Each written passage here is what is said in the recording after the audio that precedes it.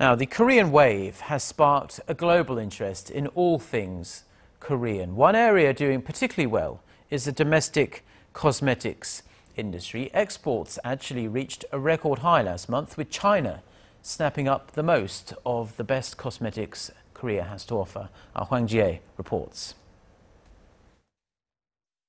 Jun Ji-hyun is the heroine of My Love from the Star, a Korean soap drama that garnered huge success in China. And it's not just the storyline that enthralled the Chinese, but also her rosy lips and lily white skin. Riding on the back of a boom in Korean pop culture, including television series and music, the Korea Customs Service says the nation's cosmetics exports came in at over $150 million, reaching a record high in June. By country, exports to China took up almost half of the total amount, followed by Hong Kong, the United States, and Japan. It's no wonder that local cosmetics brands are focusing on marketing strategies using popular Korean celebrities.